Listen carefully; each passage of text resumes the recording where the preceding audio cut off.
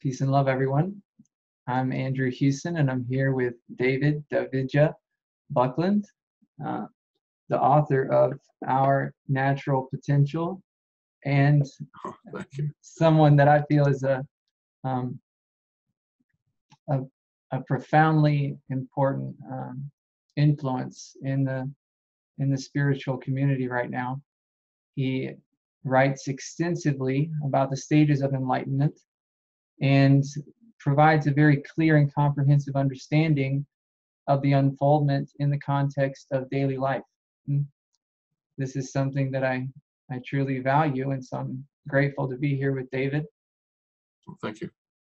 Thank you. Thanks for taking the time to talk with me for a little while. So I'm going to see if we can find some commonality in the different language that we use. David speaks from more of a Vedic context. I believe that the conceptual framework for the 7 stages of enlightenment arises from the Yoga Vaishishta Yes. and the work of Maharishi Mahesh Yogi. Is this? Yes, I studied in that many years ago. Yes. It's Okay. so All right. yes, that's kind of my base concept Okay. context. Yeah. Beautiful. All right. And the language that I use has arisen just spontaneously through what is unfolded here and what I feel is appropriate for those that I'm speaking to provide clarity and a conceptual framework for the process as it unfolds. I came across David's work last year and was really impressed to see the commonality in what we were speaking about and how he had laid everything out. And it was something that was a joy to find because I did not see it anywhere else in the spiritual marketplace. So the basic terminology is much different. I do not use any Sanskrit terminology. And when David does, he clarifies what that means and what it's pointing to. But There's part still of the those reason, nuances. Yeah. I sometimes do Sanskrit because the word, there isn't really an English word for it. And so right. I have kind of like sattva, for example, I'll translate as purity or clarity, but there really isn't an English word for it. So Right. it's kind of a, yeah. Yes, exactly. And that's, as I've started to read some of the ancient texts and become familiar with Sanskrit to the degree that I could see what certain words were pointing to and what they were encapsulating as far as a given level and things like that. But I also can see where different teachers use the same word, the same Sanskrit word, to use different to point to different things. Very different. And so yes. that was part of the reason that I don't use that so much in the teaching here. But I feel that if it is well clarified, it is an extremely valuable tool. So yes, there's an inventor named R. Buckminster Fuller. He developed the geodesic dome and talked about the geometry of thinking in his book Synergetics. And one of his principles was if the word in English didn't have an exact meaning, he would create another word to replace it so that he could only communicate exact meanings. But it meant his reading his material, it was a little thick. So you had to learn all this language. Yes, I have several people. I've had several people make comments about the language that I use, but I still feel that a lot of it is free from conceptual baggage, and that adds for, even if they do have to really dig in and discover what the word means or what it's pointing to, that adds to the clarity. So, yes, and whereas I'm using language which has lots of baggage sometimes. But you're being very clear about its nature in the context of your teaching, and I really appreciate that. So thanks. David describes 7 stages of enlightenment, starting with self-realization, which is essentially just a shift into what he would refer to, I believe, as a silent observer. One realizes himself as the inner witness of all forms of phenomena. I do yourself? just that slightly, because for some people that's kind of how it unfolds. Mm-hmm. But for some people, they shift into a witness before self-realization. So it's Yes. kind of like the observer wakes up, and you're kind of live, kind of step back a little bit, and you're kind of observing your life and what's happening, and you're not making claim to, I am doing this, and this is my idea, and this is I did, all the me, my kind of dynamics start to fall away. But there's another stage in there where that observer has to wake up to itself. And that's Right. where self-realization is, where self realizes itself. I mean, and sometimes that's kind of a muddier area sometimes for people, and they can kind of get confused on what self-realization is, and that Thank you so much for clarifying that, David. sure. That's so beautiful, because that was also the case here. There was a clear witnessing presence, even in the presence of an identification with the body still. Yes, same here. So, um, so yes, self-realization is shifting clearly into the field of observing itself, or the field of witnessing Yes. itself. And the self knows itself. And Yes, the self is self-realization. Yeah, aware that yeah, it is itself. Right. yeah, Yes. right. Beautiful. Yeah, So, and then he goes on to describe the stage of God consciousness, yes. and this is a more refined value of the initial shift. Yes, there's kind of, you could say, two aspects to the process. And the second aspect is a little bit less recognized in the West, because we have a more mental orientation and so on. But essentially, there's several stages in consciousness, and then there's several stages in refinement of perception and the means of knowing, and the awakening heart. Sort of, it's kind of like the masculine and feminine sides of the process. So the God consciousness process relates to the refinement part of it and the awakening heart. Um, they can be in a kind of linear way, but they can also be out of sync, so to speak. Some people, for example, start to unfold refined perception long before they wake up, and they can actually get quite developed in that arena. A lot of energy healers, for example, and things like that, have more refined perception. People who talk about, angels and higher beings and that kind of thing. Those are a form of refined perception, or people who can look inside the body and see the organs and the energy and this kind of thing. Those are variations of that. Um, and so that process can start before awakening, but it may not start until well afterwards. It's kind of more about the process of refinement and purification. And it depends on the kind of techniques the person's engaged in and the kind of life they have. Um, it's also cumulative from prior lifetimes too. So we don't all start from the same starting point in this life, Right. both in terms of development of consciousness and development of refinement. So some people go into a God consciousness phase after they wake up. So there's um, that refinement and so on. And some people skip that and go on to the next stage. And then the God consciousness comes later. But one way of another way it's talked about, like Adyashanti, he's a Zen American who studied in the Zen tradition. He talks about head, heart, gut. So Mhm. essentially, head is the self-realization, the shift from being a me to recognizing the self. Um, so there's a letting go of the concept of a me, you could say, the idea of it, and all the stories and stuff around that collapsed with the first shift. Some right away and some over time, and then there's a descent to the heart.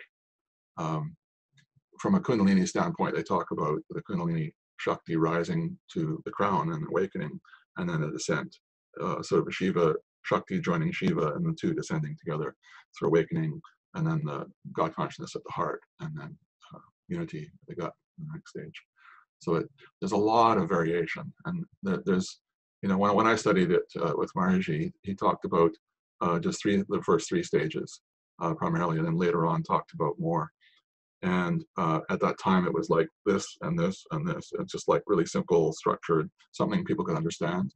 But Mhm. now there's a lot of people for which this is unfolding. And then there's this huge variation in how it's actually unfolding. Like we mentioned earlier about some people have a witness before they wake up and some people don't. And just there's little nuances. And so it can get confusing because it's, for somebody witnessing, it kind of sounds like that they're awake by a lot of the description, but they actually don't know the self yet. The self is kind of awake, but not to itself. And it sounds Yes. like almost like a what's the word, terminology, being picky about wording or something, but it's actually a huge difference in experience. So it's an important nuance. It is important. Yes, I appreciate your clarification there, because I know of many cases right now where there is a clear recognition of a witnessing presence of there's a recognition of a field that is present, yet they have not realized, the self has not realized that it is itself there. Yeah, So there's still an identification that is present that feels like it is aware of a field. Yes. yeah, and exactly. and that's the way that things unfolded here. So I do understand that um, that can be an important phase of development as well. Yes. Yeah. And it can be really valuable because you have that period of time where you're an observer, and you're a little more detached. There's still, and then you're more conscious of the ego dynamics, and you're kind of able to wind some of that down. But of course, then you kind of get into this thing where the ego tries to manipulate the experience. And I don't know if Mhm. is that like in yours, but I remember at a certain point that I realized that the ego was using memories of spiritual experiences to pretend to be the self, and would Mm. create these conflicts with itself, and it's like, how am I ever going to see through that, you know? But then Yes. at a certain point, I realized it wasn't the I, the me I, that was going to see through it. It's itself that wakes up to itself. Right. Yes. I had never heard of the self when this was going on here, so I Yeah. had no context for it in that sense. I equated it with the presence of God. Yeah, because Yes. that's what it felt like to Andrew at that Yes. point, and so So that's how I just. that points to a little more refinement there already too, that you recognize that, because for some people, what can lead the God consciousness process is that they wake up, they realize that I'm not the doer, that it was just the ego claiming to be doing that. It kind of, and you can kind of see it at a certain point, sometimes with the witnessing, where something happens and then you go like, and then the ego kind of goes like, oh, I did that. This was my idea. Right. Right. I just need to feel in control, and yeah, it's quite convoluted and bizarre when you kind of become more conscious of that dynamic. Yes. Beautiful. So I describe the shifts a little bit differently. The way that I describe it also includes the masculine and the feminine. I refer to two aspects of the field of subjectivity, and there's a shift either into one of these two aspects. So one aspect will be dominant, and the other will not be recognized in its fullness yet. And so I describe the two aspects as either pure awareness, which I would consider the masculine aspect, Yes, or conscious presence, which I would consider the feminine aspect of the field. right. It's like And the silent observer and the more lively yes, fullness. I mean, yes, it's and that that's where you get into power to observe itself. That right. yes, yeah, Yeah, there was no Shiva without Shakti, or that's Shiva is right. dead, yeah, without Shakti, because consciousness can't know itself without that aliveness. Mhm. Yeah. Beautiful. Um, oh, lost the point I was going to make.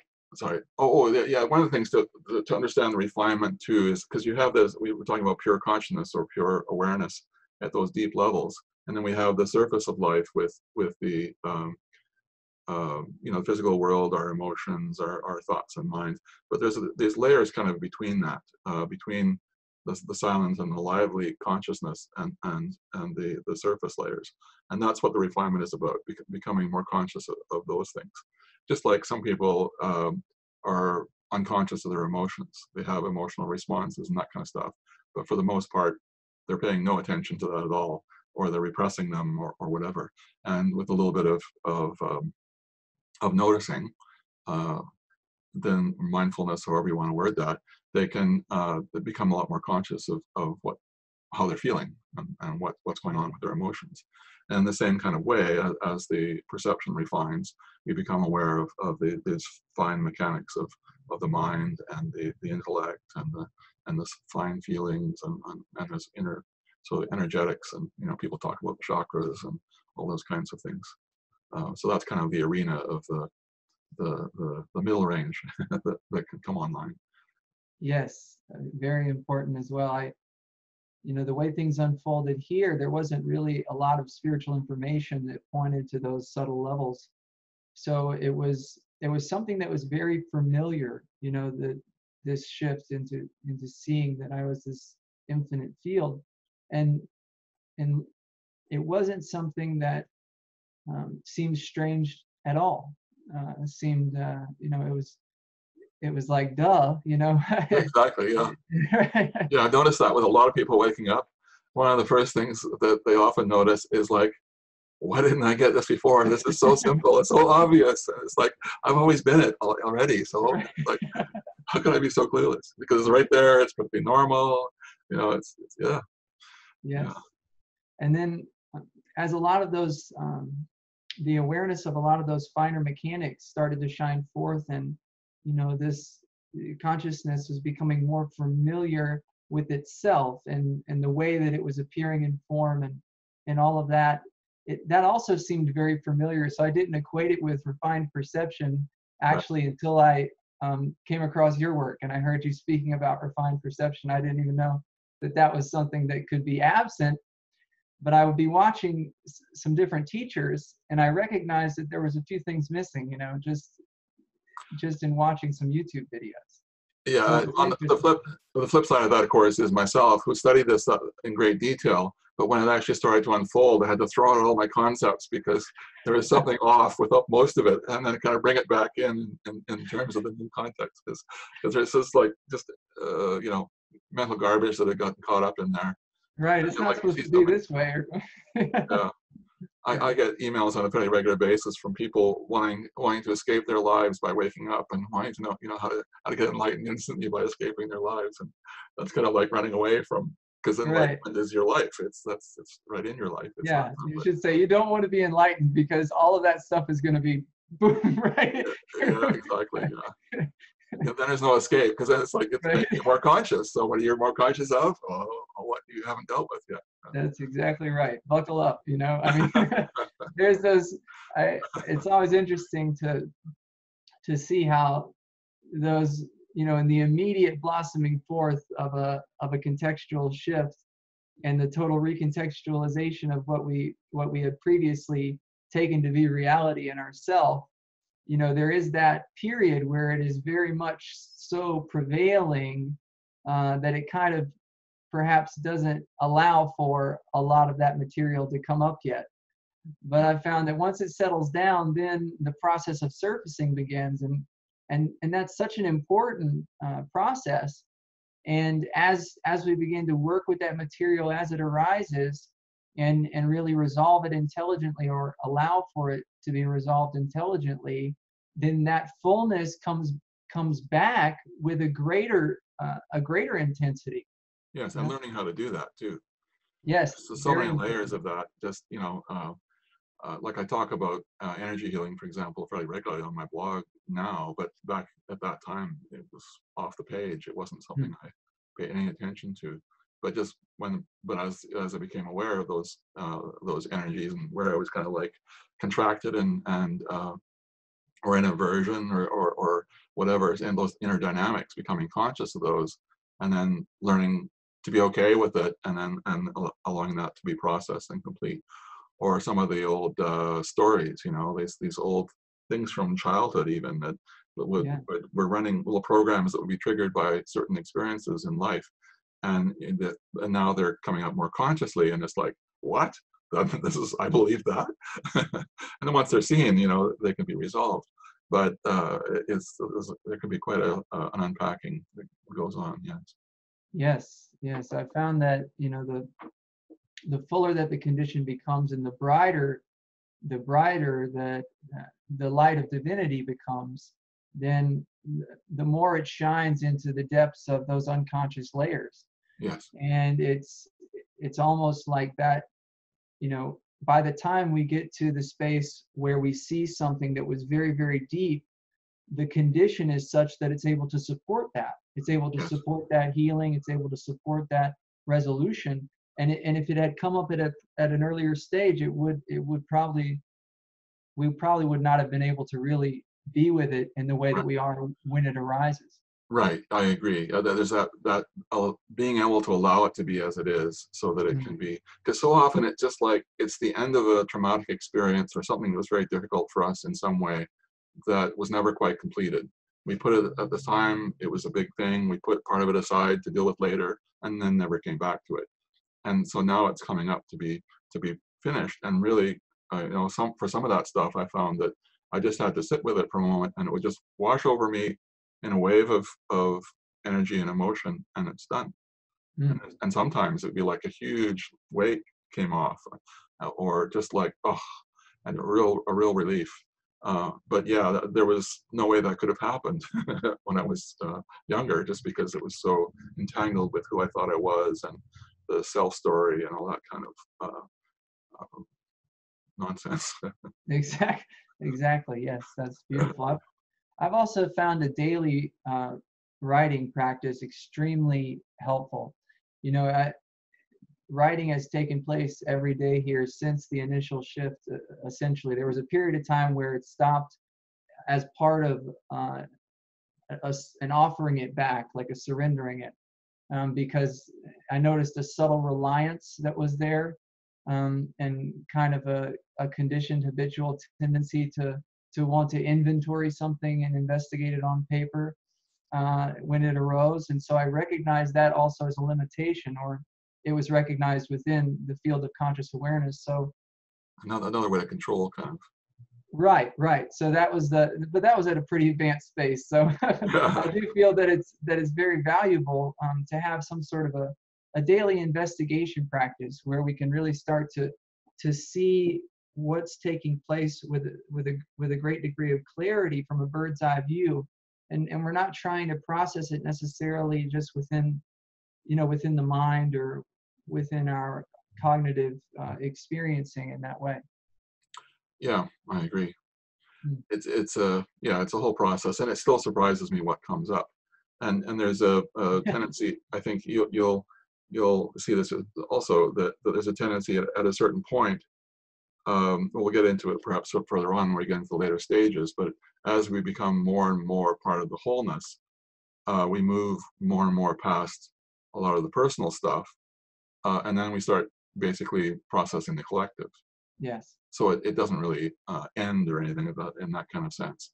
No, Uh, it doesn't. but we become more effective over time, I guess you could say. Yes, yes, yes. Yeah, I found that the intelligence really um, finds its own way. Oftentimes it's not something that necessarily needs to be learned, but having a basic framework or an understanding and a recognition that it is a process, and that even in higher stages there is still surfacing, there is still resolving that's taking place, there is still healing that's taking place, is so important, because that is really confirming and validating if someone is going through that, and their condition is one that is exquisite, yet all of this stuff is coming up, and it may seem you know contradictory or conflictual, and it's really not. So Yeah, and it's really important to understand those dynamics too, because sometimes you see that with people. They wake up and they think, oh, I'm supposed to be a teacher because I have some knowledge now, and they start teaching right away, and then they start dumping on their students, and they have the old concept, oh, I'm supposed to be perfected now and free of problems, and they may be teaching that, and yeah, anyways, you can create kind of messes and stuff.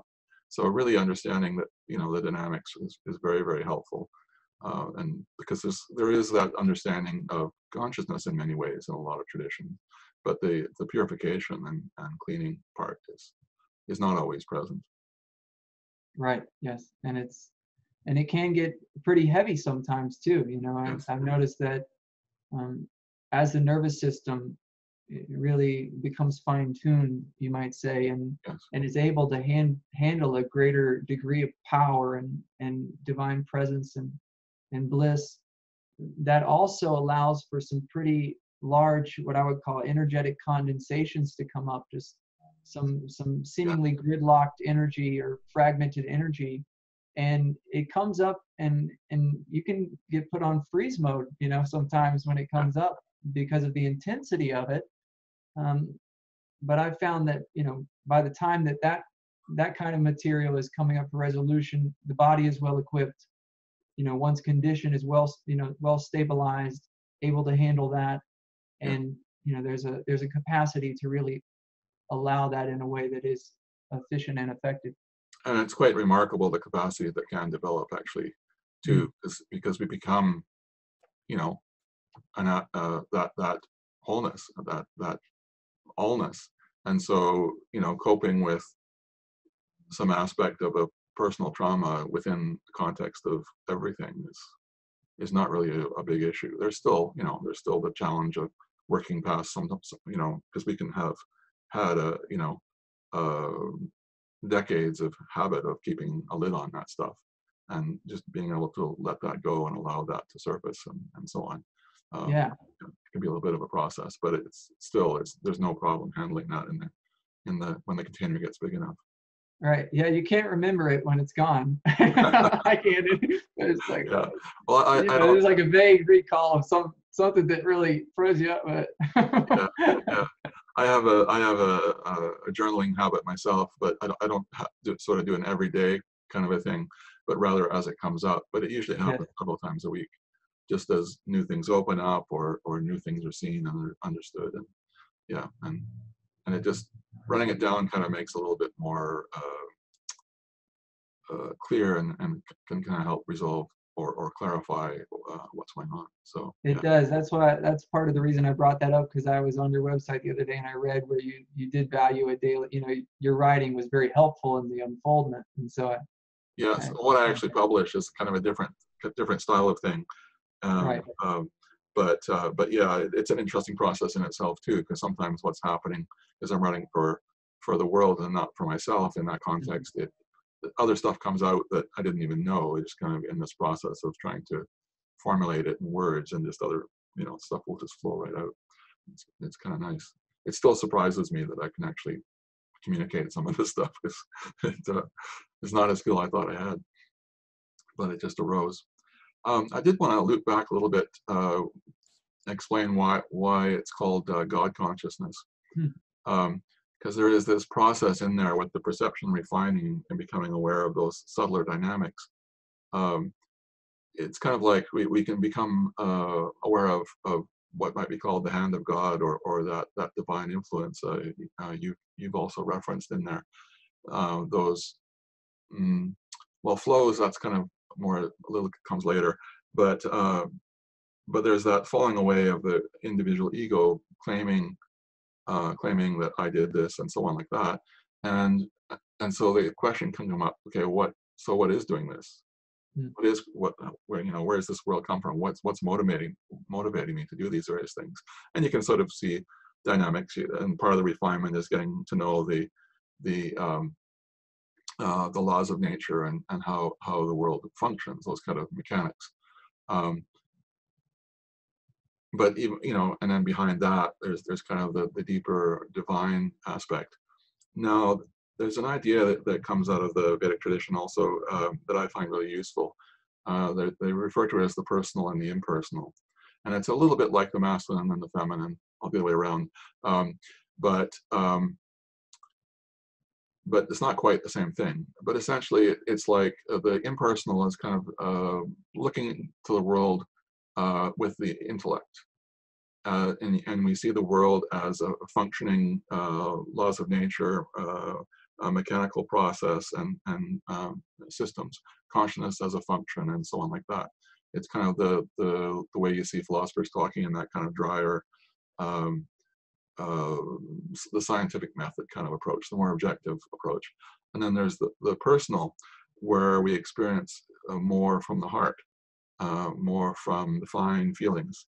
And it's actually the same level of functioning in terms of those layers between the surface and consciousness, but it's approached from that different, from the heart rather than from the intellect. And in the from the personal perspective, those same principles that we can explore with the intellect, we can explore as embodied, essentially, as those laws of nature have a personality, a form. It's because it's on a subtle level, that form is kind of amorphous, and there's variation in how that appears. It's kind of like an analogy you might think of is like in dream state, when you're having a dream and somebody shows up a certain way and then they change into their thing, whatever. It's kind of a very pliable or dependent, and our culture, our expectations, that kind of thing, have a strong influence on how those kind of things show up. And so if we're not comfortable with that, and it's like, oh, that's kind of weird, then we're going to be more inclined to have an impersonal approach to how we experience the world and see it in terms of principles. But if we're open to that, then we're going to have another means of knowing, basically, a more subjective means, and it's useful to recognize that influence of them choosing how they appear to us, or our influence on our expectations on how they appear, and this kind of thing. So the appearances are kind of miragey, or they're just appearances. But if we can look not behind that into the dynamic, then there's the potential to have a relationship with the laws of nature. An example that comes to mind, for example, I was having a plane flight one time, and it became quite windy out, and the plane was kind of going for a ride, a roller coaster, with the wind. And so I tuned into the wind davas, and that were basically moving the wind around, and had a conversation with them, and they kind of, in this case, they were kind of like a little grumpy because it was my job, whatever, I'm doing my job here, but have a little polite conversation, treat them with respect, and they moved on, and then the plane settled down, and I was able to enjoy it. So it's kind of like there's those advantages to be able to investigate and communicate on that level. But from my experience, it's mostly too much information. So for the most part, I spend my life in the more impersonal mode, because otherwise it's just where we're surrounded by life and everything. The flowers and trees have devas, however you want to describe them, that are responsible for managing those things, and they're available to communicate with. But you don't want to be get the too much information thing too often. So Yes. You have to function in the world. Beautiful. I'm glad that you brought this up. The way things unfolded here was in more of an unpersonal unfoldment. There's still a high degree of refined perception, refinement, and it was very much recognized as divinity, sort of revealing itself to itself every step of the way, except for some, what I would call, some high negation conditions that arose, later on. But I had never heard of, the possibility of these aspects of myself being recognized as embodied or personified. Yeah. And I moved to an ashram where this was their number one understanding. This is okay. they operated on that personal level. That's less common, yeah. So it's yes, and so in that environment, it was very interesting, because a lot of spiritual positions were surfacing, and there was it was a very, very constructive time. A lot of refinement actually was taking place there, because there were some subtle positions that were present I wasn't aware of, and being in that environment allowed for those to come to the surface and for them to be recognized, and being introduced to that understanding, and then coming across your work allowed for that recognition to unfold with a greater clarity. And for me, the way it showed up was starting to see them, and it's like, oh, what is this? I don't know. I don't know about this, and kind of pushing it out, and then finally, higher beings started showing up, and and I was kind of having the same kind of hands, arm's length thing, and so finally there was a little process of acceptance, but also I recognize the need for discrimination, because there are beings who, higher beings, what we call angels or light beings, whatever like that, whose job is to keep things running and help growth and evolution and so on. But there are also beings who you might say have kind of stepped off their path, and they're not engaging with their journey, and so they're kind of more I don't know, criminal element, quite the right word, but they're kind of more manipulators and wanting to mess around and cause trouble. So, and being able, and being able to distinguish between these kinds of beings became really important. Because I've seen that sometimes people start to become aware of this, and it's a subtle being, it must be perfect and good, and they get this kind of manipulation and stuff going on. So it is useful to have some understanding about that arena, particularly the difference between the more surface types of beings, and more subtle ones that are divine in nature. Because there's sort of when people are between lifetimes, that they're in that kind of more surface area, and some of those people have a kind of a role as guides and supportive for us, but it's more mixed. It's like in physical world, there's kind of a mixture. Most people are fine, but there's a few that are more problematic and so on. Whereas the subtler beings are yes, I've found that which I would describe as lower astral are those that would attempt to sort of distract or disrupt the process. And that has very much been a part of the unfoldment here. I've encountered those situations, but being well equipped with the knowledge that was a potentiality allowed for its immediate recognition. And I feel like it's a very common understanding in all traditions that there is that sort of testing that takes place on the way up. It's not just a smooth ride, with all rainbows and just blissful butterflies and everything the whole way. So to have some discernment is extremely helpful, and I'm glad you mentioned that. And one of the key ways, by the way, with discernment is the feeling value, because the higher beings, the feeling value is much higher, and whereas the more manipulative beings, there's kind of it's a little more mixed and heavier and so on. Yes. So that discrimination through feeling, perhaps appealing to an aspect of ourself that isn't quite resolved yet, that has to do with some of the lower chakras or something like that. Yeah, or are they appealing to our higher nature or to our base needs? Yeah. Or are they offering a Faustian deal? Yeah. Yes. All right. Beautiful. Very important. I'll tell a quick story. After I read your book, I remembered you writing about that story with the wind devas. So my wife and I moved into an apartment, and when we moved in, we started to notice that in the bedroom there were fleas. So we were like, oh no, and I wasn't too upset about it really, but she, we needed to do something about it.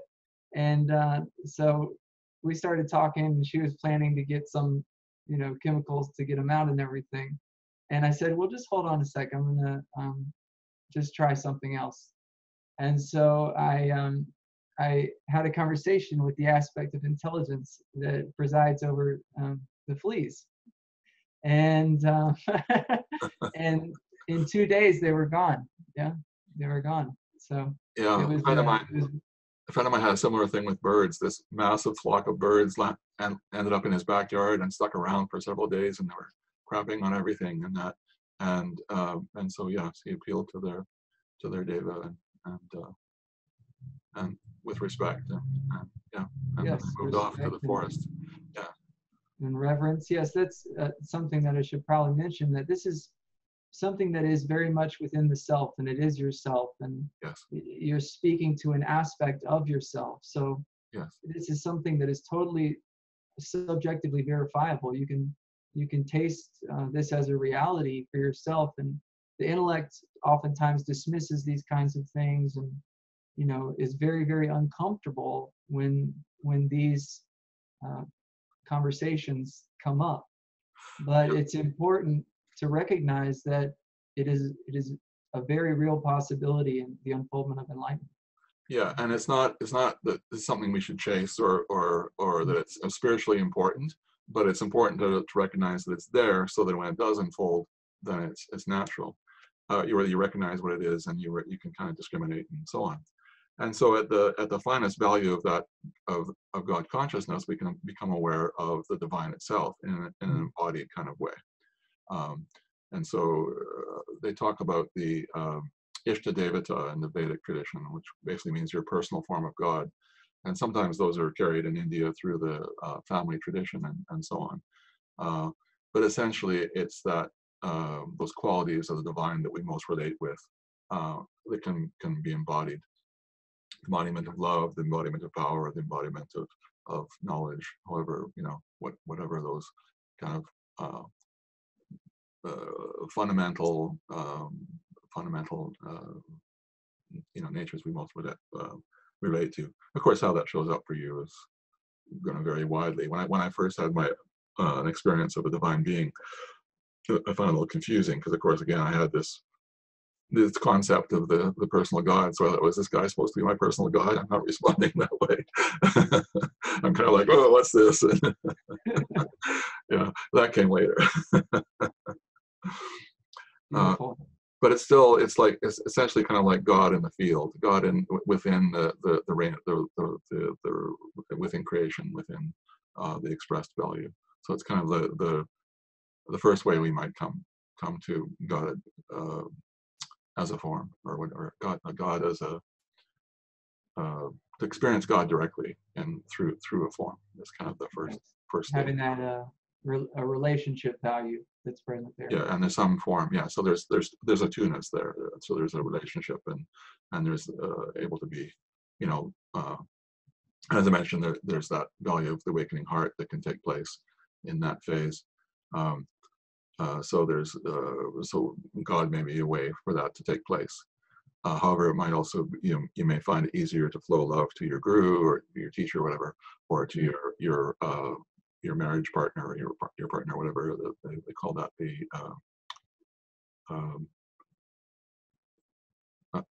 forget. Anyways, there's a term for that. It's on my blog. Anyway, but yeah, it's basically where is it easiest for you to flow love to. So it's not going to just be into some form of God or whatever. It can wherever love wants to go. Yes, beautiful. So I want to just circle back to something that you said about this not being something to chase after or to really have some sort of motivation towards necessarily, and to recognize that this can take place without a full unfoldment of enlightenment. Yes. And also to see that a full unfoldment of enlightenment can take place without the more personified value shining forth. Right. By the time that this was heard of here, the pure divinity was already shining forth in its brilliance, and was very, very intense and strong. Right. Perhaps not well integrated yet, but was. Yes. It's one of the things that they talk about in the old text is that you have to realize the self before you can realize God, and partly part of that is because to know God, you have to know who you are on that level, but it's also because knowing the self and knowing the container, then you have a platform on which you can know God, because God is so much more than everything. So it's and even there, knowing God often comes in stages. As I qualified there a little bit about in God consciousness, it's God within creation as a form, as a separate thing we relate to, and that can go through further. I mean, you mentioned pure divinity, for example. It's kind of like you can compare pure consciousness at the at the ground state of our experience with the surface of life. And in the same kind of way, it's like the surface of appearance of God as a form with certain qualities is the surface of that, and it has a lot more depth. It can go back into pure divinity. Yes. Further along. Further along. That's right. So perhaps we'll touch on some of that development then, and see if we can find some clarity there. I was having a conversation earlier with someone, and something that came up was pointing to the fact that, speaking about beyond consciousness, or what you would refer to as Brahman consciousness, and then Para Brahman, or pure divinity, and then what I would refer to as a non-experiential source condition, which I would either call the void or pure divinity. So those are the two ways in which I contextualize that source condition, where that is what is dominant. No longer is the field of subjectivity dominant as our sense of what we are, but the source of the field of subjectivity is what is dominant as the sense of what we are. Right. And how we can't shift we cannot shift into that unless there is an identification with the field of subjectivity. Right. Yeah. Right. Right. Yeah. So the way I frame it is the third stage is called unity, and essentially in self-realization we've been experiencing being consciousness observing the outside world, and essentially they talk about sometimes about the refinement of perception taking place until you come to the finest relative and you come to consciousness itself, and then realize that consciousness is behind all experience. It's kind of like the movie screen on which all experience is taking place. So it's kind of here looking out, but it's also here looking back. And the whole world is kind of looking back at you in a kind of a way. And the dynamic of the subject and object. And but oftentimes in the West and so on, people are not going through that refinement process quite that far. But there is that tendency at some point for there to be a recognition that of that kind of screen of consciousness, so to speak, or that we're both the subject and the object. Mm-hmm. And so there's a recognition that it's like I am that, and then all this is that, kind of a thing to an anglicized version of the Upanishads. But essentially that we wake up to the self as the objects of experience as well, and the two become one. So there's a unification that takes place, and then there's a whole series of sub-stages essentially where that the series of just by living life we recognize that, oh, I'm that too, and I'm that too, and I'm that too, and it kind of all becomes, it moves back into our memory and and past and the future and distant parts of the galaxy beyond our ability to perceive, and sort of all these layers that they talk about in the text. But essentially there's a growing, the Brahma Sutra calls it the aggregate. There's a growing wholeness that gets bigger and bigger and bigger just by experiencing life and going through that process, and more gets integrated into that one wholeness. And so the greater and greater unity, so to speak. And then that if there's been a God consciousness phase before that refinement process, that kind of gets reset as we make a major change, because who we are shifts and the self then becomes all of it. And so then once unity is well established, then the refinement process, which had already been going on, now comes back in that new context.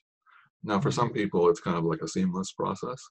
The refinement just kind of continues into the new stage. And some people, there's kind of a break, and then it kind of restarts.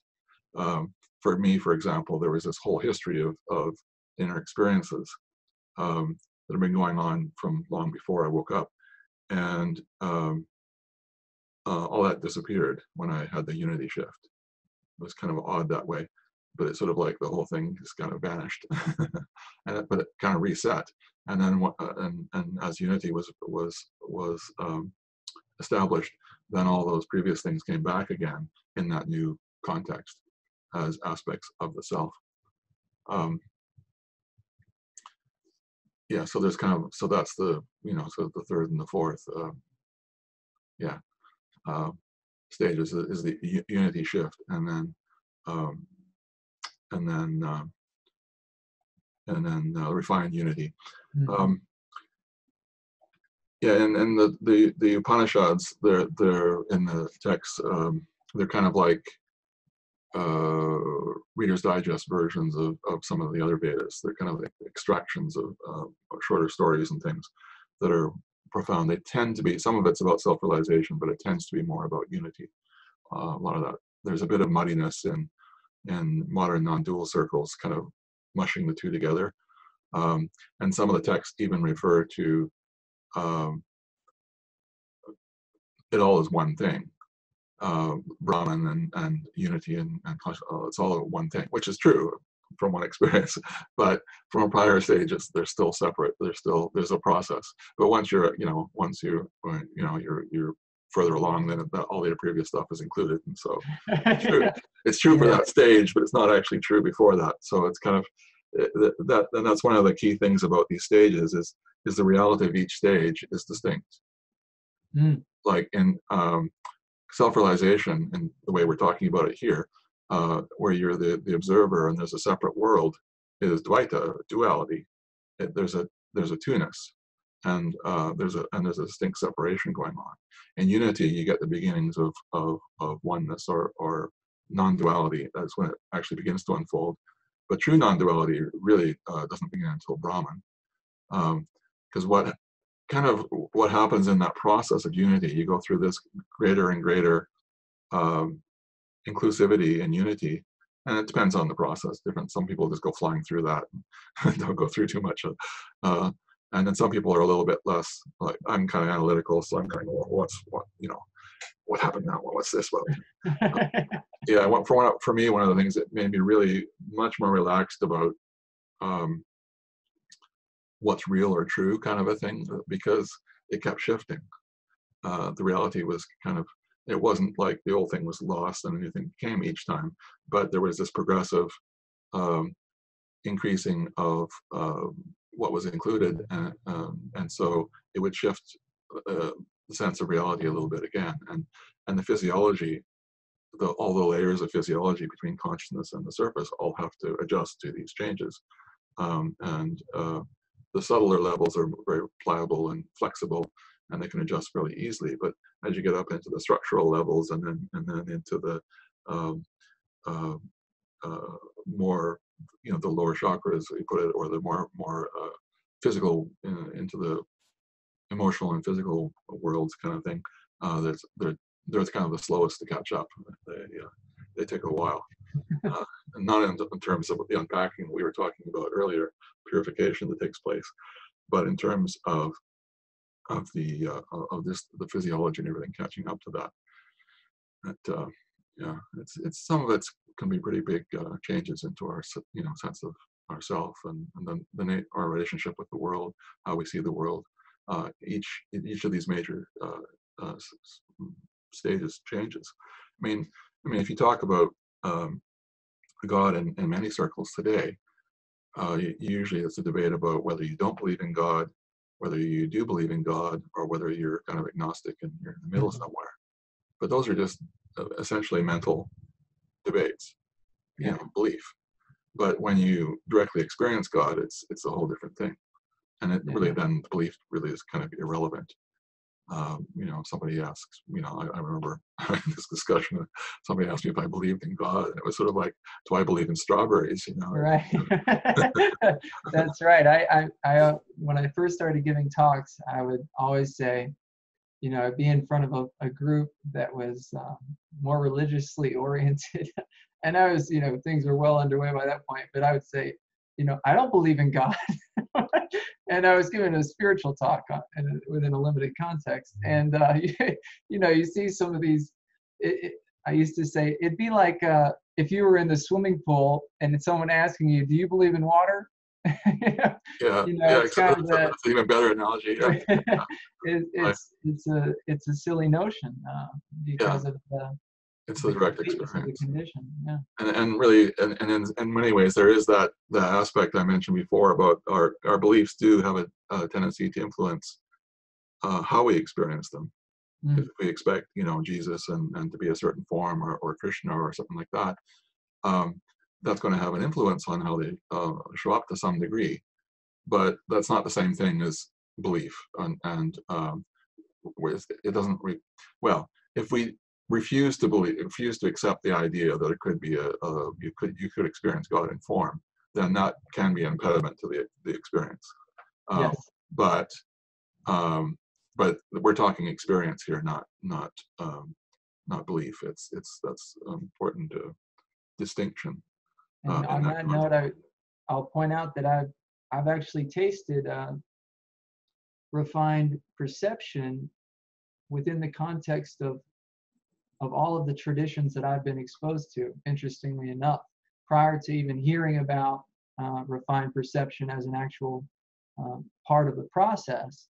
When I was reading some of the Kabbalistic literature that I was reading, I was able to perceive the Sephirot, the manifestation of these points of emergence.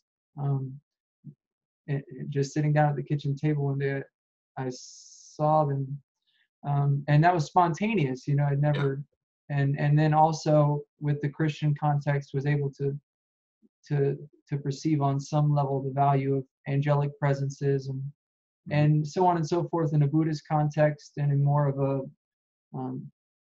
a devotional Vedanta context as well. right. So, yeah. Right. Yeah, there's a diversity. Yeah, for me, there's this kind of gamut, Hmm. angels and archangels and stuff, and Jesus and, well, more Christ than Jesus really.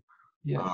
Um, and then there's various Eastern figures and one guy who showed up gave me a Persian name. Took me a while to figure that one out. I don't have a Persian background, so uh, That's that was all. Zoroastrianism, I think, right?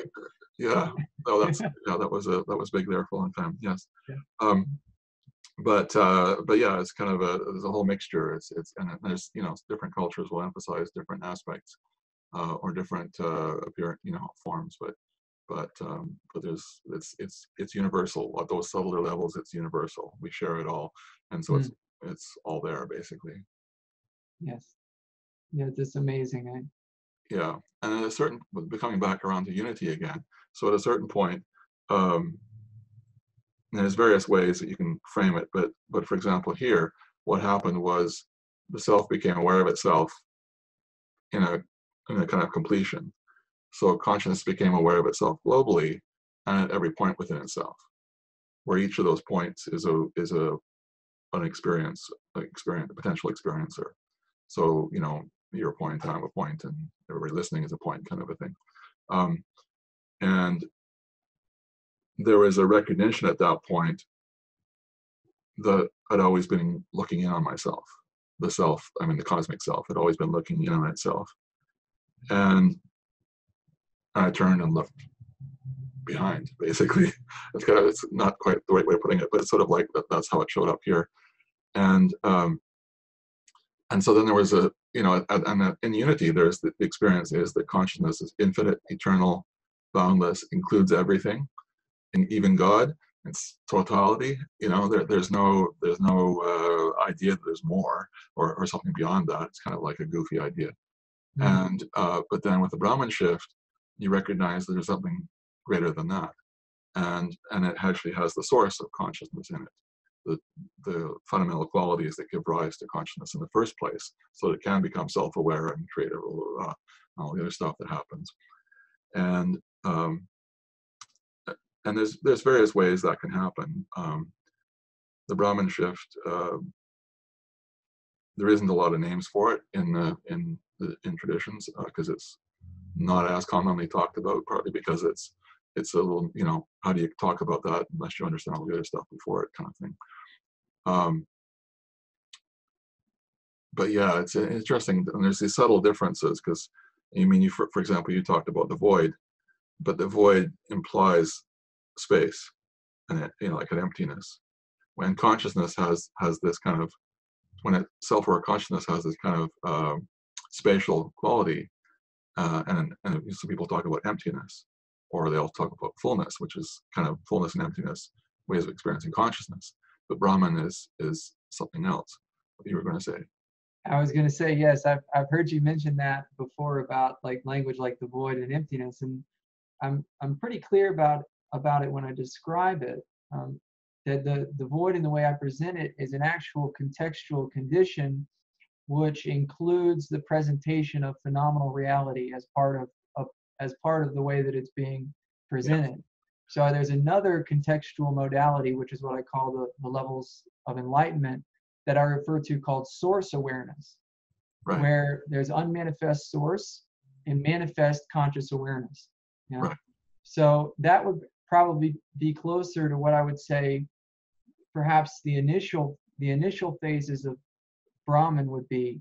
But when I describe the void, I'm talking about a total dominance of that qualityless nothingness or supreme nothingness, right, in a way that it devours all of creation. And I refer to that as the void, not pointing to the fact that the totality of reality is recognized to be a void, but pointing to the fact that phenomenal reality is recognized as void in that right. sense. Yes. Right. So I'm appreciative of you being very specific like that, because I am as well. Yeah. And I do understand that there can be discrepancies in the languaging. And there's subtle differences, and it's so easy to confuse, because there's things like with waking up, there can be sometimes people experience a waking up into an emptiness, and sometimes there's an experience of waking up into a fullness. They're the same thing, and yet waking up to the void or waking up to the space of consciousness is not the same thing as waking up to the nothing beyond consciousness. And they're completely different things, where they sound kind of similar, and the other things sound completely different, and they're actually the same thing. different versions of experience. So yeah, it's a tricky territory to talk about. And Brahman, even within the text itself, it's rarely understood properly. And because sometimes people will use Brahman for everything, which, I mean, it is on that one level. But Brahman is an interesting one. They call it the Great Awakening. Brahman means great, and it's essentially you're waking up from your enlightenment to that point, because it's a complete shift. Sometimes people go through a kind of a drier period after going through all this fullness, especially if there's been a refined unity stage where there's all this refinement of perception and seeing the dynamics of creation and all the play of the divine and all this stuff going on, and then it's like the whole thing is thrown out. And yet I remember an experience shortly after the shift where I'm standing on this deck, and I know there's nothing there. Like, there's no world, there's nothing. It was never even created in the first place. Not that it's an illusion. It's never even there in the first place. And yet, there it was. And it was kind of like because I'd had some perception of the world as an illusion before. It's a little bit like a mirage kind of a thing laid over, consciousness or the subtle dynamics. But in this case, it was like, it wasn't, there was the knowing that it wasn't even there, and yet there was this kind of and it had I don't know, shimmering, I'm not even sure how to describe it, that it would differentiate it from it, but it had this quality that was kind of different. Now, I haven't thought about this for a while.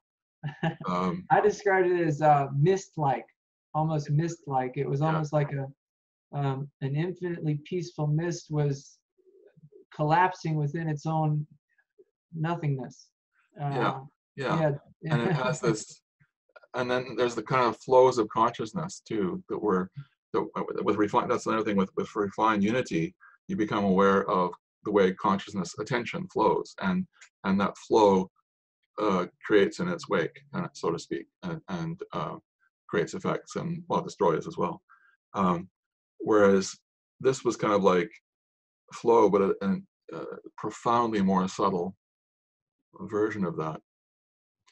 Yeah, so it kind of, it's been interesting to watch people or talk to people who have had the Brahman shift, because it shows up in a number of different ways.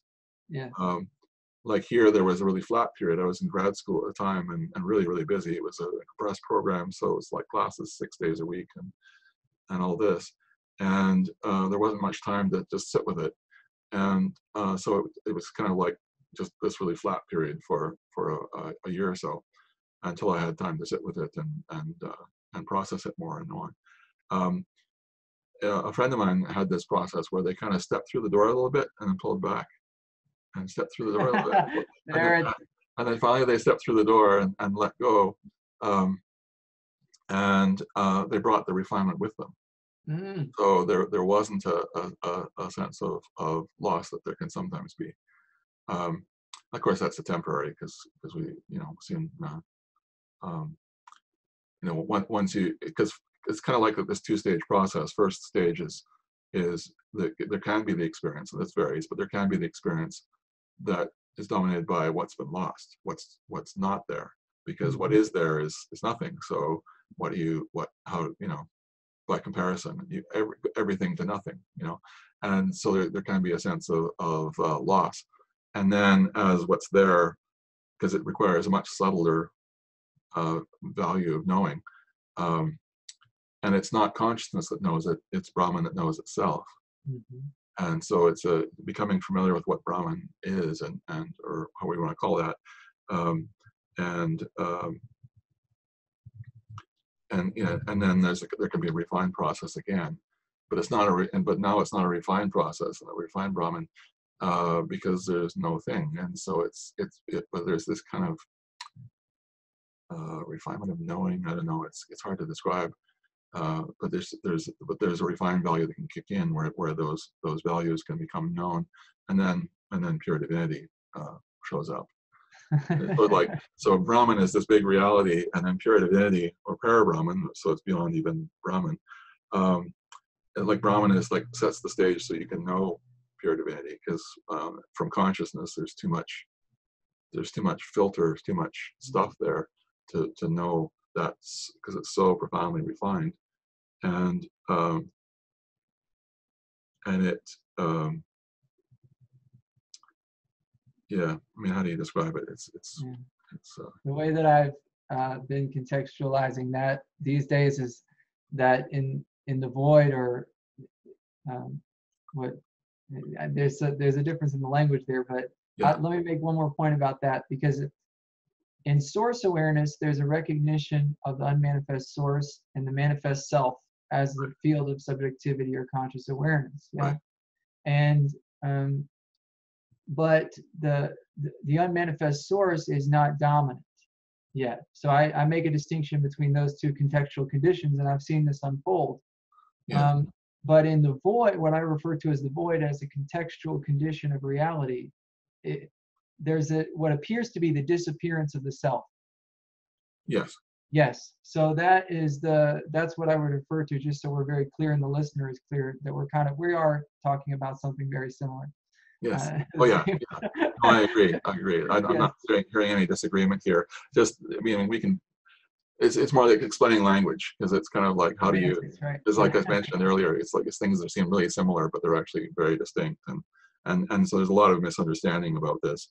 And the reason why I mentioned earlier that Brahman is real non-duality is because it turns out it's not recognized when you're in the self and consciousness, but when you go beyond that, you recognize that even consciousness itself had these subtle dualities of existing versus not existing, and conscious versus not conscious, and all that collapses in Brahman, and so it's just totality is one way it's been described as well. Yes.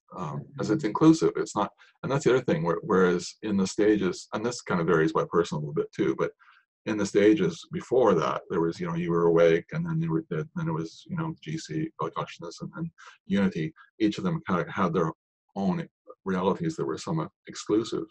But one of the things about Brahman is that it's this huge value of inclusiveness, and so it becomes inclusive of those prior stages. And I mean, we joked about not remembering what it was like to be self-realization earlier, because it's so because it's not been the reality for a while.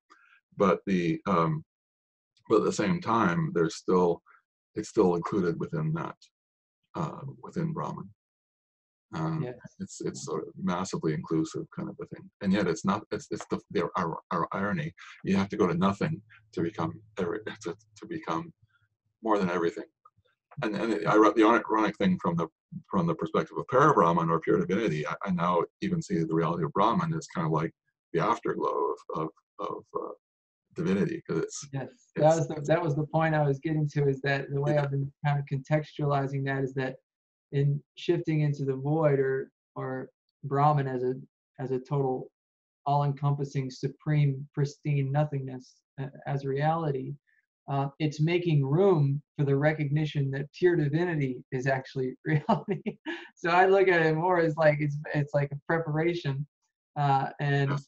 uh, it's been interesting kind of cognizing the dynamics of that, and seeing different perspectives on how that would unfold. And it's interesting that you call it an afterglow, because here recently I've had this recognition that um, I've been contextualizing it a little differently than you do, as far as the unfoldment of creation in the self. That Brahman, or the void, is an apparent withdrawal of pure divinity within itself, which creates the presentation of supreme nothingness. So it's like pure divinity starts a phase by first forgetting itself, so that it can remember itself as many. Oh, And that has to take place through the shining forth of the self and the progressive stratification of individuation within the self ad infinitum.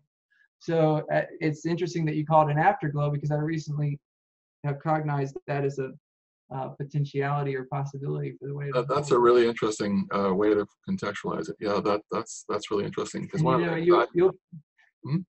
you'll probably appreciate this too. There's a concept in Kabbalah called Tzimtzum, and it's actually called creative withdrawal. And what they refer to as Ein Sof, which is the closest to pure divinity that I can really find in most of the scriptures, is God as infinity beyond anything like nothingness or manifest levels. Ein Sof withdraws itself, or appears to withdraw itself to itself, and it creates this infinite space of its apparent absence. But because it's a withdrawal of pure divinity, it is recognized as realer than the self when we arrive at it. right, Yes. right. Wow, beautiful. Yeah, So like just turning the lights off real quick in a room, yeah, but that leaves that afterglow yeah. of darkness, of the apparent absence, and then that's when all the dynamics start to unfold. And so that's that. I look at the primary distinction. I used to look at it Shiva Shakti, or awareness and conscious presence, and that is still a level. But even Brahman Atman would be the primary distinction, which allows for the unfoldment of all of this. Yeah. Well, it's interesting too how stuff gets recontextualized, because because there was this thing of consciousness coming to know itself through these self-interacting, self-aware consciousness, creating a creation so that it could know itself, and then it's kind of like, from the context of Brahman, it became kind of like it's consciousness trying to imitate in a kind of way, create a facsimile, and it's like a pale imitation of pure divinity. And we're talking, I mean, when I talk about the word, I use the word creation just for context. It's kind of like it's like the mind of God in a kind of a sense. Yes. The and within that are multiple creations, each completely different than ours. And within ours is multiple universes. And we live within one universe, and then we know from science, kind of get a sense of how vast our universe is. So I mean, this is a really, really big place. And yet it turns out So you're it's not like, talking about the creation of this planet.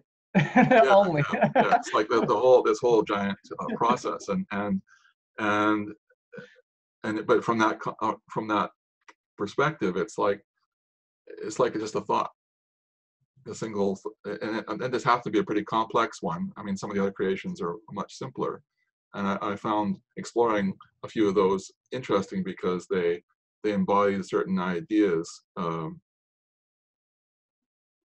easier or better because they were because it was simpler, so you could understand the dynamics of space and time and that in that context without all the other stuff in there. So we have to have a complex one, but it still comes down to just being a thought. And Yes. and it's Yeah, I like, like that. I was thinking about that when that revealed itself, about your contextualization of it as a brief musing. So I could yeah, see that creative withdrawal as part of the brief musing, because that is the way in which, this dream of divinity is appearing to unfold by that very process. And right. And yet there's this dynamic of the divine knowing it all at once. Like it has this brief thought, it's all known, it's done, right? Um, but there's this profound degree of detail that's possible. And so by creating all these points of, awareness within itself, well, there's all these different perspectives, and there's the ability to unfold all the detail and bring out all the little nuances and the detail that are not in it just a quick thought. right, That there's this kind of, and it's a bit like our own experience. We have some idea that, oh, I'd like to, go on a holiday to Florida. It's just like an idea goes by and it's done, right? But then there's a whole process that can go where you plan and you book your tickets and you actually, or you drive down there or whatever. Context, and then you have to have the experiences there and then come home. So there's kind of like those two levels of a thought and then going in and actually having the experience and filling it out. And right. so there's a sense, that sense of the purpose of all this is for experience to unfold in. And you have the idea of dharma in India, or often translated to mean purpose, but the word means that which sustains. So it's essentially there's a dynamic that sustains the world in this appearance, so that we can have these experiences and unfold our lives and play our role in the whole, to bring out this little detail or that little detail or however. Yes. Yeah. I've seen, these days, the way that it kind of comes through here is the unfoldment of the potential for love and the flow of love, and varying degrees of the apparent absence of the expression of the love of pure divinity, and how all of that fits together in, in the infinite intricate web of creation that doesn't have a beginning or an ending, and Right. also could be seen as not actually taking place. Yes, exactly. And it's not, and it's sort of you get these philosophical debates about, oh, the world's an illusion, or the world's lila, the divine play, or the world's real, or whatever, and as philosophical arguments, but they're actually all valid perspectives, and that can come up at certain stages in the journey. That's another whole topic, but they're different perspectives of reality, and it's like the reality is inclusive, so they're all true in a certain context and for a certain purpose, and Yes. yeah, so it kind of not that say that everything is true or anything is true, but there is a Well, but subjectively, it feels true in that sense. So that's one of the. I'm glad you're bringing this up, because it's important, for us to understand that the nature of subjectivity, by virtue of what conscious awareness is, what it takes itself to be or holds in mind, can appear to be real and valid and true. right, That's why we feel like we're a person, and we have our own life oh and space, yeah, and But I think that, that principle applies to everything, even the various recognitions of itself as a field and the different qualitative channels that unfold there. Right. And there's also the other value there where you step out of that and you experience yourself as not being this person and not even having a person in some contexts. But again, enlightenment is a movement to inclusivity. And so at a certain point you recognize, oh yeah, there's still a person there. I still need this to take care of this body mind. And I need to address anything that comes up, and I need to actually feed it and so on. And sort of have that balance thing, because there can be some tendency I've seen in some people, and including teachers, to say there's no person and then get into in kind of some kind of denial, and then they'll do stupid things or say stupid things because there's no person there. They don't see a person in front of them either, and so they say something really obnoxious or a little too cutting, and it's like, well, you still want to be polite and well, it's yourself, that's another thing. So, but that's an interesting point you're making as well, that because sometimes I do point out those things, depending on, it's all very contextual according to the listener, you know what I mean? Because at a certain degree of ripeness, it's valid, and at other points it's not, different things like that. Yeah. So it arises spontaneously. There's no planning or designing or anything. But, one thing I've noticed is that it always is contextualized with the word separate. So there is no separate person, but there is this persona, this personification, this value of expression, which allows for us to be together in this experience. Yeah, and there's still those karmas unfolding. And so even though somebody might be very, very awake, the momentum that brought them into this life and the past dynamics are still playing out and through their lives, and that gets resolved more and more through time. I found it really interesting to notice certain dynamics that were very present in my life for a long time have wound down, and so they no longer come up. And it was, when that first started happening, it was a big surprise, because it's just you're just so used to certain kinds of people respond in a certain way to certain things, and blah blah blah. Just that's the pattern in this life, and gradually those things have been winding down.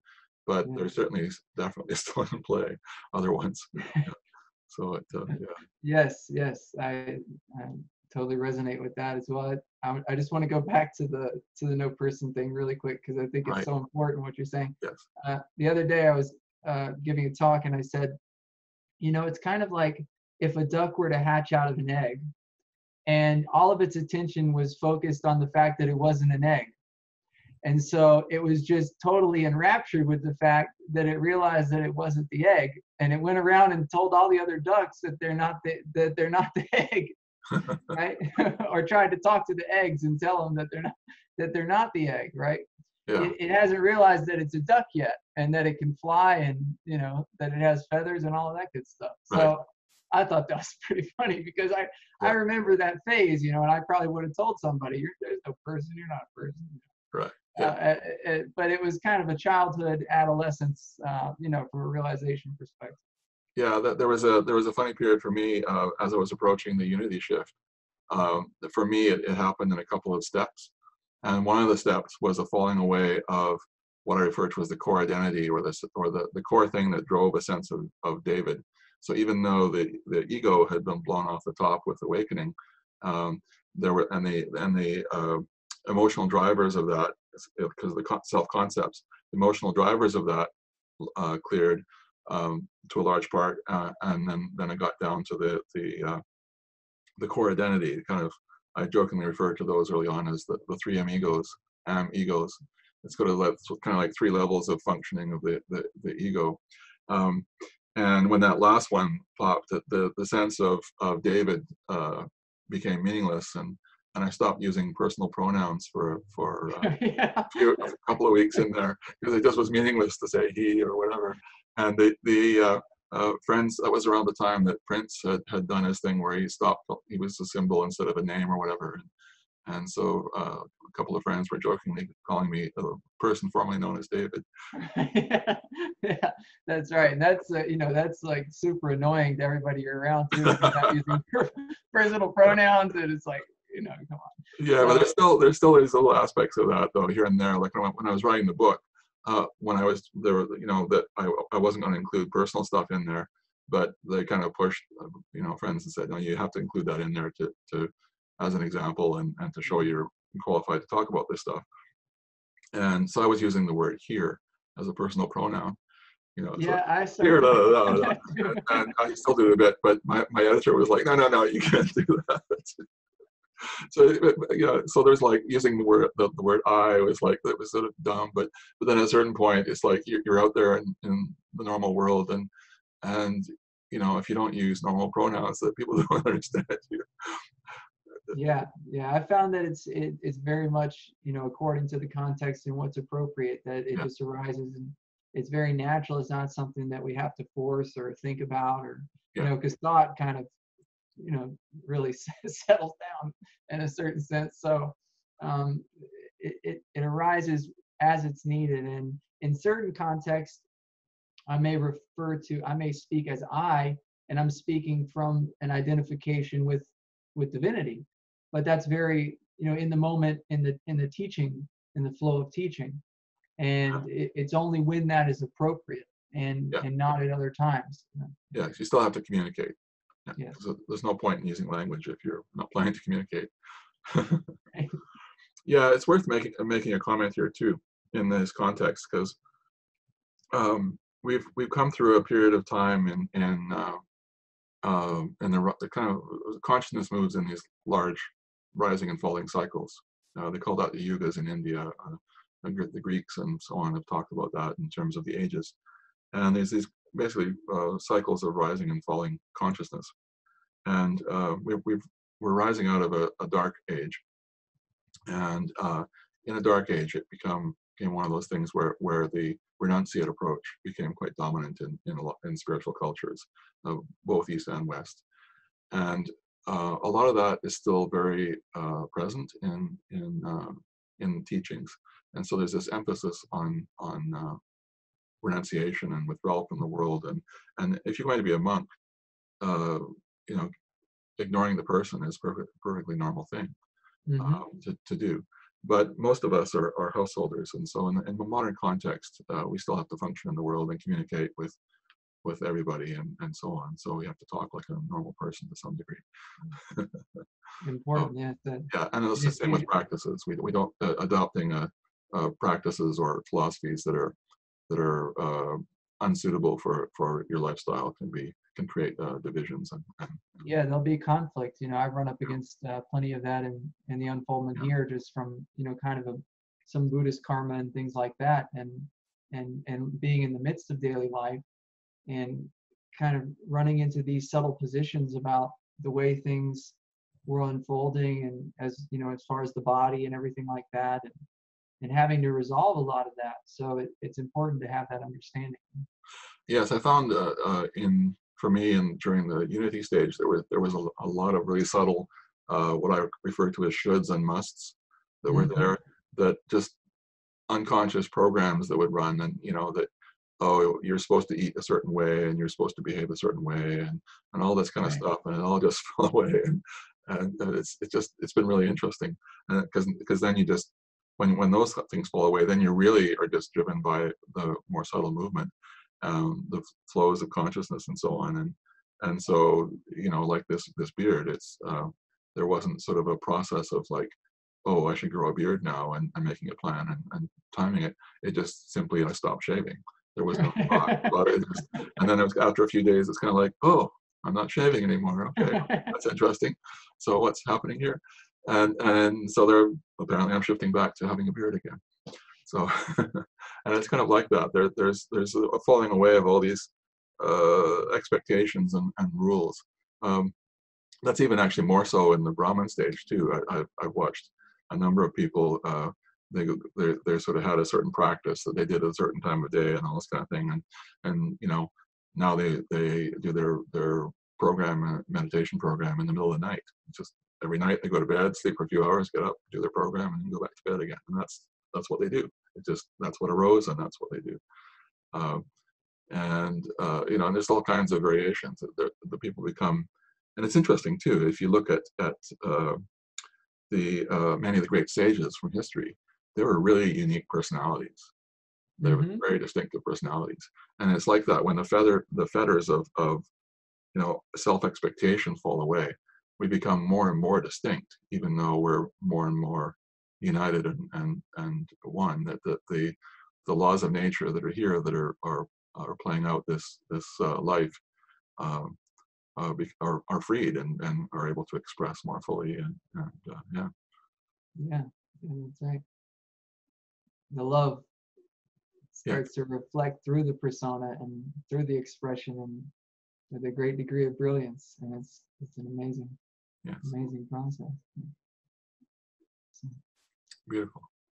beautiful. Thank you so much for speaking with me.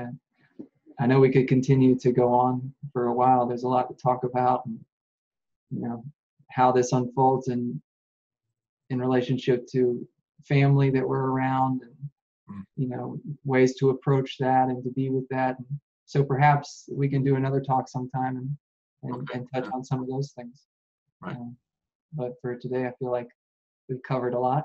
Yes, And we have more than I expected. it's been beautiful. So thank you so Yeah. much. You're welcome. All right. Namaste. Namaste.